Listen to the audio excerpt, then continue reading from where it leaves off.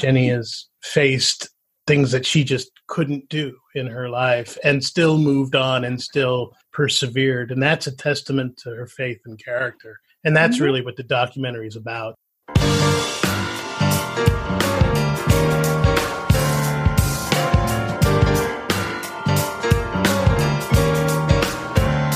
Welcome to the 15th season of Heart to Heart with Anna. I am Anna Jaworski and the host of your program. Today's show is an anniversary of a heart documentary, and our guests are James Eric and Jeni Busta. James Eric is a heart patient, a director, and the producer of Journey's Beginning, a documentary about Jeni Busta and her life with hypoplastic left heart syndrome, or HLHS. James was a sound technician, producer, writer, and director in Hollywood, California, until he had a heart attack in 2008. After recovering from quad bypass surgery, he met counselors and campers from Camp Del Corazon on the set of ER and volunteered at the camp the following year. That's where he met Jeni and learned that a person could actually live with half a heart.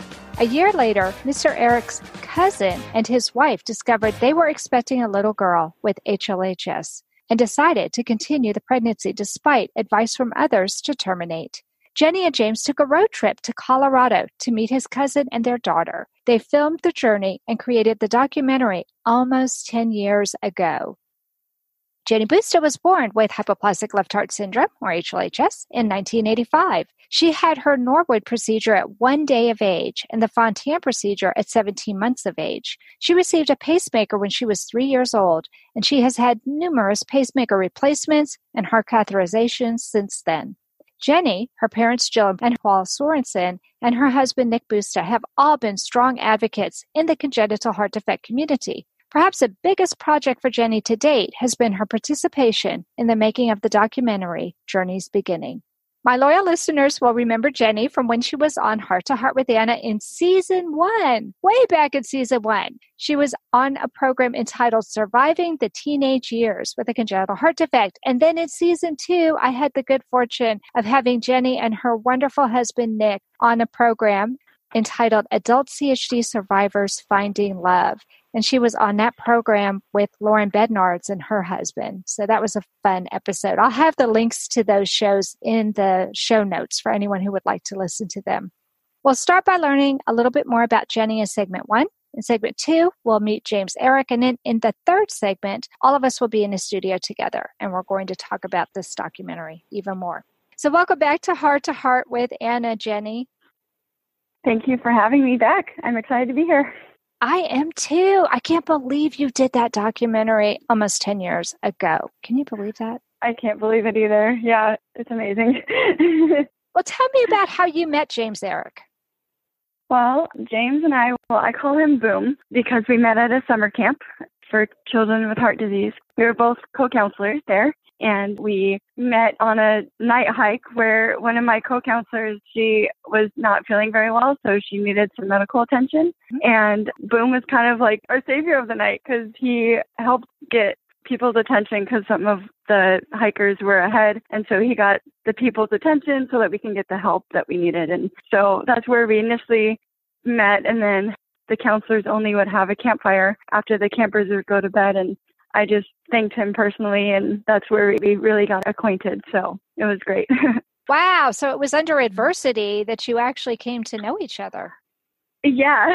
And yeah, we just started talking and learned each other that we were Christians and talked a lot about our faith and just hung out the rest of the camp, really, and helped me get on the high ropes and the climbing wall. So that was pretty cool, too. Oh, wow. Wow. I can just picture you doing that, Jeni. Oh, my goodness. Yeah, not afraid to take a challenge. That's one of the things I love about you, Jeni. You're never afraid to take a challenge. One of the things that I love about you and your family is that all of you, your mother, your father, your husband, all of you have been such great advocates for the CHD community. But making a documentary, wow, you really lose a lot of anonymity when you do that. Would you do it again today if you had the opportunity? I would. I think so, but only if Boom was a part of it, of course. I was very reluctant to do it before just because I had experiences in the past of talking publicly, and people would tell me, oh, you have to say this and say that. And thanks to Boom, I got to really talk about what I wanted to talk about for the first time. And it was all me, not people telling me what to say and stuff. So it was really good experience. So why did you decide to do it? I just thought it was a great opportunity. I was very scared, but I think it was a good opportunity for me to get my story out there the way I wanted to. And Boom really listened to what I wanted, and he was very sensitive to my message and getting it out there the way I wanted to. It sounds like you had a lot of good creative input into the making of the documentary. Yeah, I think so. Yeah. It's very unique in that it's a road trip, and it was just him and I talking, and we just talked for hours, and I opened up about a lot of things that I hadn't thought about in many years. Right. It didn't look scripted at all. It looked like it was just natural conversation. That was the whole point. I think that made it really what it was. It was like a week-long therapy session for me. It's just opening up about a lot of the hardships that came along with my journey and my story. And so it really helped me to open up for the first time, and I think in a very unique way that I never would have been able to otherwise. Yeah. Yeah. I saw in the documentary that you were able to be very introspective. I think so. Yeah. Mm-hmm.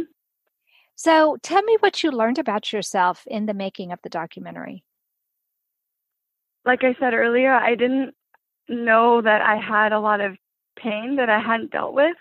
And so it was a really neat learning experience for me, and to get a lot of the things out that I didn't know was even there. And then I think God used it to heal me in a way, because just being able to be so outspoken about it and being able to share my story in that way was just so amazing for me to just be able to release a lot of the pain that I had suffered in the past.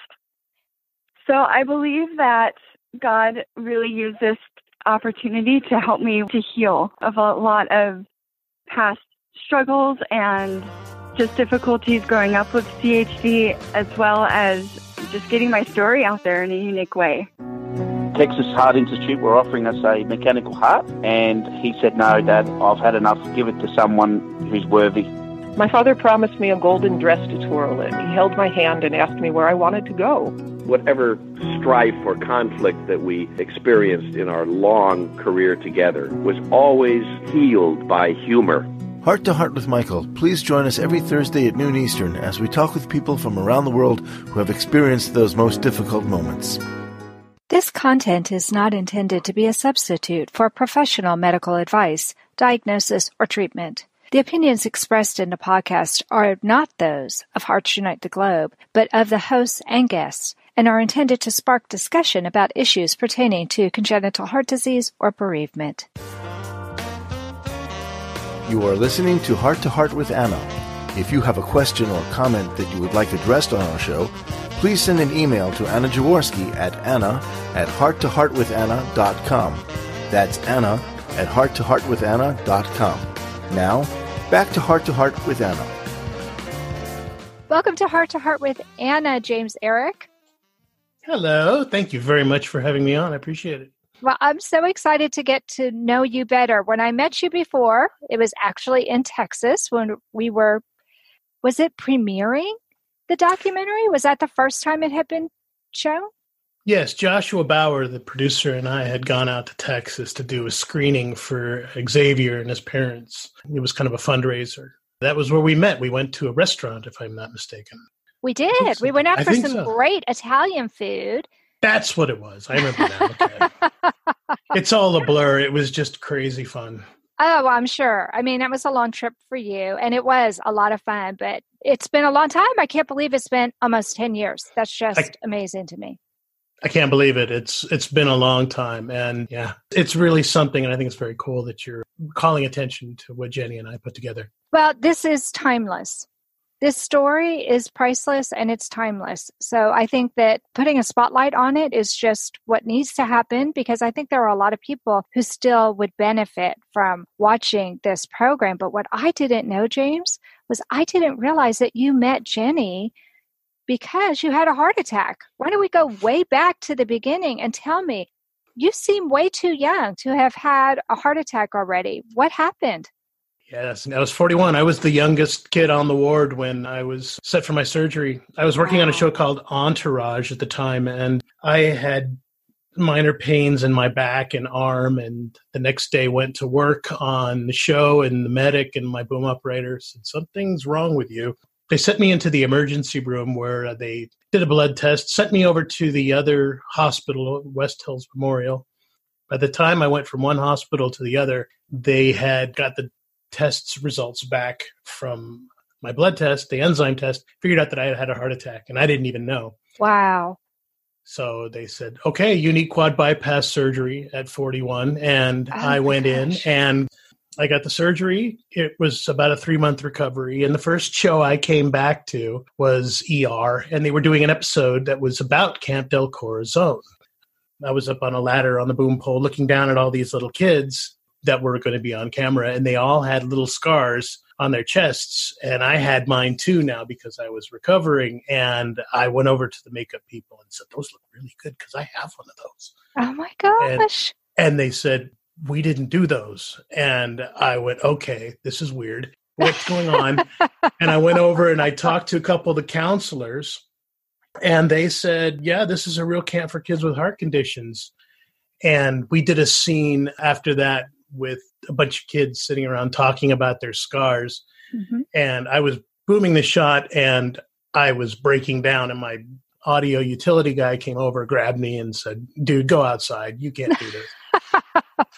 So I ended up being a counselor at camp the following summer.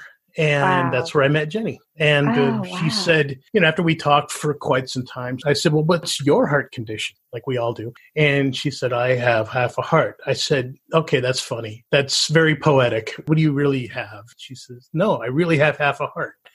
And I went, that's not possible. You can't live with half a heart. Mm-hmm. And so I said, quit joking. And she said, no, look it up. So I Google HLHS, and it's like, okay, this is something I've never heard of before. How come I've never heard about this? Yes. Hey, don't feel bad. I had never heard of it either until my son was diagnosed with the same defect. There you go. And nobody ever hears of this stuff. Mm-hmm. It was such an amazing idea. And Jeni and I sort of conversed over it, and she set me straight as to what reality was, and we've been fast friends ever since. I love that story. That's just such a sweet story. Why did you decide to make a documentary? Well, it was actually the wife's idea.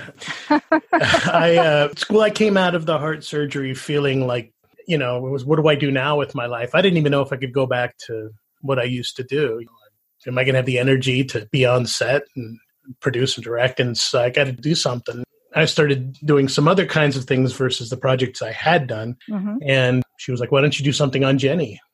And coincidentally, I then found out that my cousin Tony and his wife Tawny had just had a little girl with HLHS.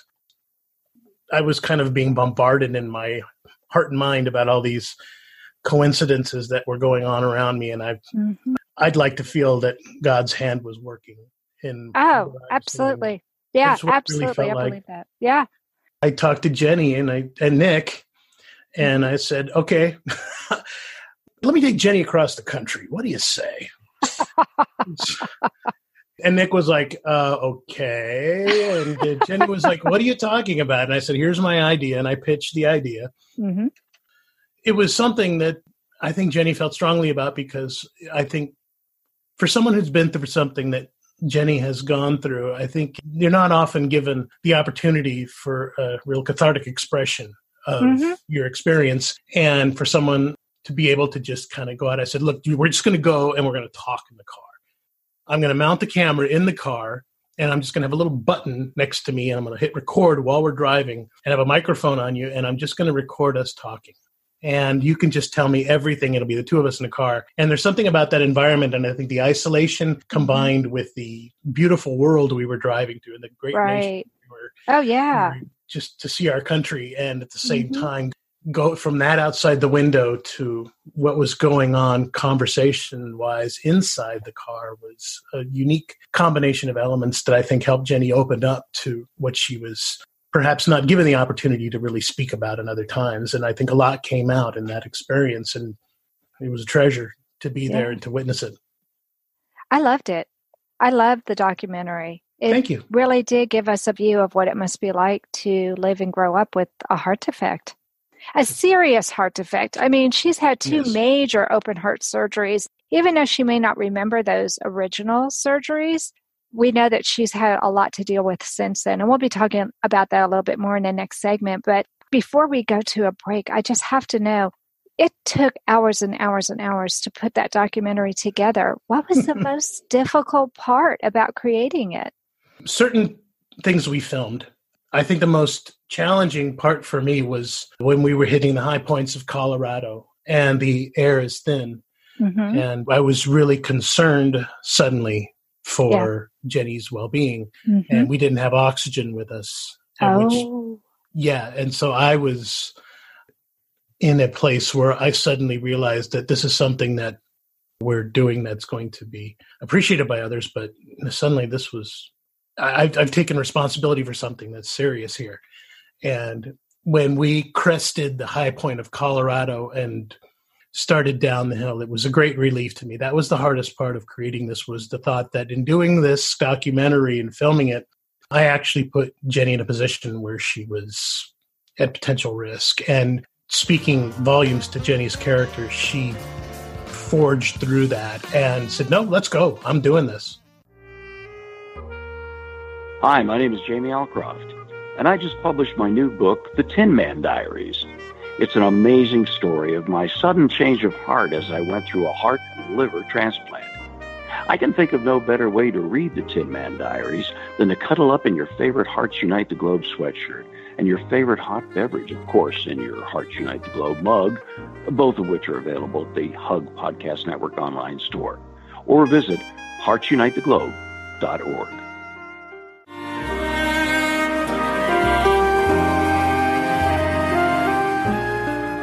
Tonight Forever by the Baby Blue Sound Collective. I think what I love so much about this CD is that some of the songs were inspired by the patients. Many listeners will understand many of the different songs and what they've been inspired by. Our new album will be available on iTunes, Amazon.com, Spotify. I love the fact that the proceeds from this CD are actually going to help those with congenital heart defects. Enjoy the music. Home Tonight Forever.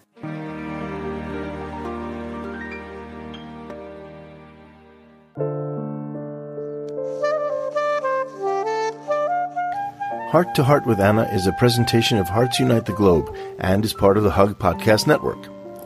Hearts Unite the Globe is a non-profit organization devoted to providing resources to the congenital heart defect community to uplift, empower, and enrich the lives of our community members. If you would like access to free resources pertaining to the CHD community, please visit our website at www.congenitalheartdefects.com for information about CHD, the hospitals that treat children with CHD, summer camps for CHD survivors, and much, much more. In this segment, we are going to all be together in the studio, which is really awesome. And James, I'd like you to start by sharing your favorite memory from 10 years ago when you started filming Journey's Beginning. This might be tough for me to get through. I thought a lot about what I would say.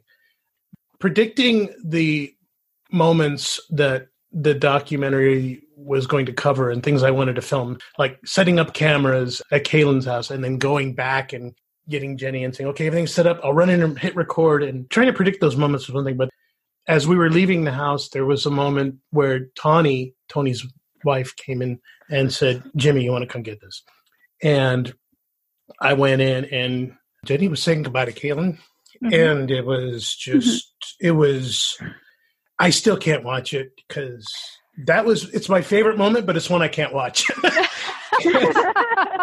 It was from a production standpoint, the lighting is terrible. The audio is hideous and you can barely hear what's going on, but it's just this moment that As a director, if I ever caught another moment like that on camera, it would be a gift from God, because I would have missed it had not been for Tawny, who said, Jim, come film this, Wow. It was the last night of when we were there. Yeah. Jeni, what was your favorite? I'd probably have to say in the part where, Boom, we were talking about being in the high elevation and it scaring you. That was probably my favorite part, because you were scared, but like I had never been up high in those mountains like that. 12,000 feet was the elevation we were at. And I think the most was at 8,000 feet that I've ever been in. And so you gave me that opportunity to like, hey, I can be here in mountains. Like, this is really cool. So that's probably my favorite part, actually. That's awesome. I love that. Yeah. Well, yeah. I think she just liked scaring the heck out of me. No. Oh, we should talk about coleslaw. What? Well, there was a term we came up with. So coleslaw was a keyword that we used, that anytime that he was freaking out, I would say coleslaw, because that means don't freak out, I'm okay. So I would have to say the coleslaw. It was just so random, but I think it was a word that Nick came up with, and that was the word we used. So there were a lot of coleslaws being said. Yes, we'd be in the car, and I'd say, how are you feeling? How are you feeling? How are you feeling? How are you feeling? And after the 10th time, Jeni would say, coleslaw. And I'd say, oh, you're hungry, you're hungry, you're hungry, you're hungry. So was there a code word for I'm not doing well? Nope. I couldn't just tell him that. I don't think there was ever a moment where Jeni wasn't doing well. I don't remember a moment, and maybe I'm just not remembering, where Jeni looked over and said, Boom, I'm not good. Something's wrong. So her lips never looked blue? She never looked like she was in distress to you? I tried to remember, and I kept looking at her, and she seemed fine to me, but it was so frightening because I'm, of course, not a medical profession and didn't know exactly what signs to look for. And we'd spoken to doctors and nurses before we left, but you never know. I was in my environment as a producer-director, but, of course, completely unprepared for anything medical. And I became aware of that, and that's why those moments in Colorado at the peaks were so frightening. Yeah. Yeah. To me, obviously not to Jeni. She was digging the whole thing. Apparently that was her favorite part. She likes scaring you, Boom. Exactly. Don't think I don't appreciate it. I have a heart condition too, you know. I love it. Jeni, how did making this documentary affect your life? I mean, you traveled across the country with this man who you knew, but I mean, you didn't know him as well as you did when you were done, that's for sure. How did it affect you?